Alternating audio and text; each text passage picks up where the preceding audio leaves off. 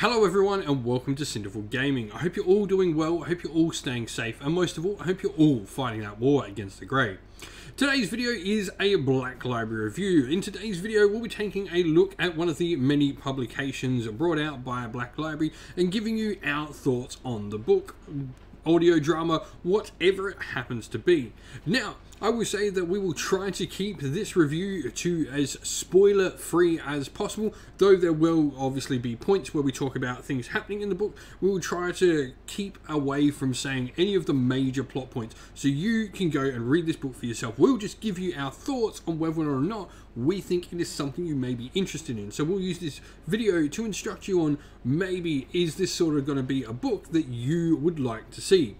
With that all said and out the way, let's get cracking on. Let's talk a little bit about the book that we have reviewed this time. In today's Black Library review, we're going to be checking out The Hollow King by John French. Now, as always, I like to listen to the audio versions of these, and this one is narrated by Richard Reed.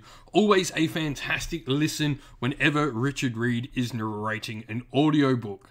Now, The Hollow King is really interesting for Warhammer Age of Sigmar in that it came out with a brand new model for Cato Ezekiah. This came out with book and a model at the same time this past weekend gone past, and it's really cool. So I like seeing characters come to life from Black Library fiction. We've got a ton of characters coming out of the narrative coming to life lately. Obviously, with Garda Steelsoul, Lady of Vines, we've now had Brod as well, the Gargant King himself, come to life. So let's get cracking on into the review. And so, the story. Well, obviously, the major part of this is Cato Ezekiah. He's a wanderer who's outlived the age that made him. He is before the time of chaos. He is actually from the age of myth. He's a soul-blight vampire who accepted the curse as his people and kingdom fell around him to chaos. He now roams the realm of death and the other mortal realms, seeking retribution and salvation for the ones he failed. He's aided by the bound spirits of those he lost. 9 rings of power on his hands, containing the souls of many of his closest friends, allies, and some others as well, as he uses them to follow a path of revenge, hunting the servants of chaos down that doomed his kingdom, seeking and slaking his need for blood. He is a vampire, while seeking the sorcerer of change who destroyed his kingdom. When the hunt leads him to the free city of Venthus, which is where our story takes place, Cato becomes caught up in the machinations of greater powers, pretty much a game of godly creatures, gods claiming this particular town for themselves, and he sort of gets jumbled up all in between it. Which is, a little bit difficult because he's torn between his code of honor. He is, for all intents and purposes, a good vampire.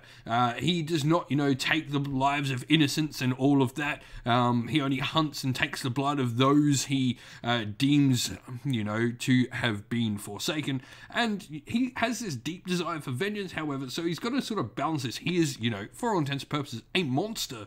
Cato, however, has to navigate a web of war and indeed deceit, or he might lose absolutely everything. And so the book's purpose. This story properly and fully introduces to Cato Ezekiah in all his glory. We've obviously had a couple of the short stories. We did Beasts not too long ago, looking at a couple of the little short stories that we've had for Cato. And indeed, we've got a couple of short stories on Drecky Flint. We'll have his novel up for review next.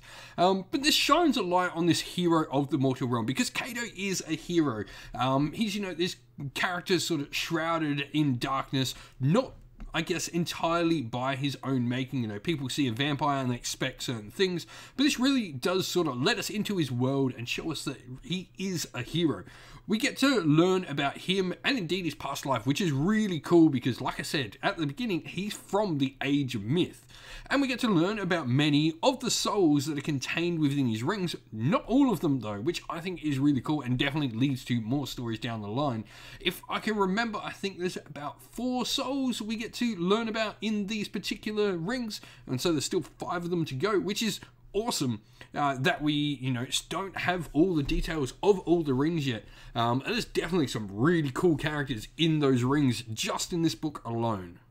And so, of course, our main character is Kato Ezekiah. Like I said, I've gone through pretty much who Kato Ezekiah is. He's a soul-blight vampire. He is, has this honorable code that he abides by, and he's hunting down these worshippers of a chaos cult known as the Burning Hand, a bunch of Tzeentchian cultists. And so, what does change about Kato over the course of this story? Well, certainly his character in this story, more than any, is really well rounded out. I feel his character development isn't entirely, a massive sort of turning point in any part of this throughout the story. We're really just learning about how Kato feels, how he reacts to the world around him, and stuff like that within the story. I feel within the next few stories we get about Kato, we will definitely see more of the evolution of his character.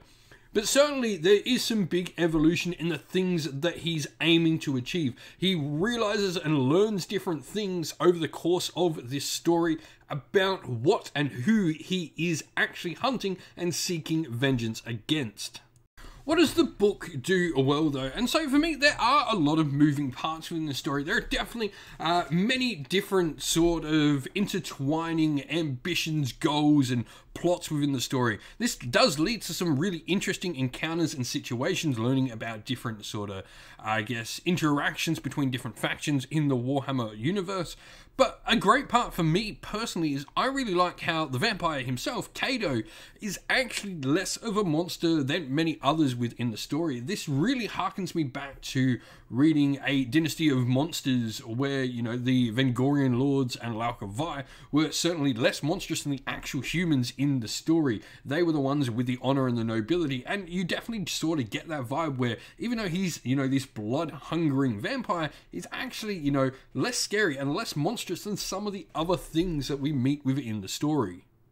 Now, who would like and enjoy this book? Now, obviously, if you like Soulblight Gravelords and you think that Death are the good guys, this definitely has some appeal to you. But for me, I think this is really a story that anyone that is into Age of Sigmar can get behind. It introduces a fun and interesting character to the setting, who I'm really excited to see grow and develop more as a character throughout the setting. For me, this is just great stuff. Like, this is what we need more of. We've obviously seen, story arcs like Garda Steelsoul, and he's come out with a miniature. We've seen story arcs of Gotrek now in Age of Sigmar, and I think this is along those same lines where I'm really excited. I'm invested in the character, not an actual army that character represents, just the character himself. And that is what you want from this sort of story.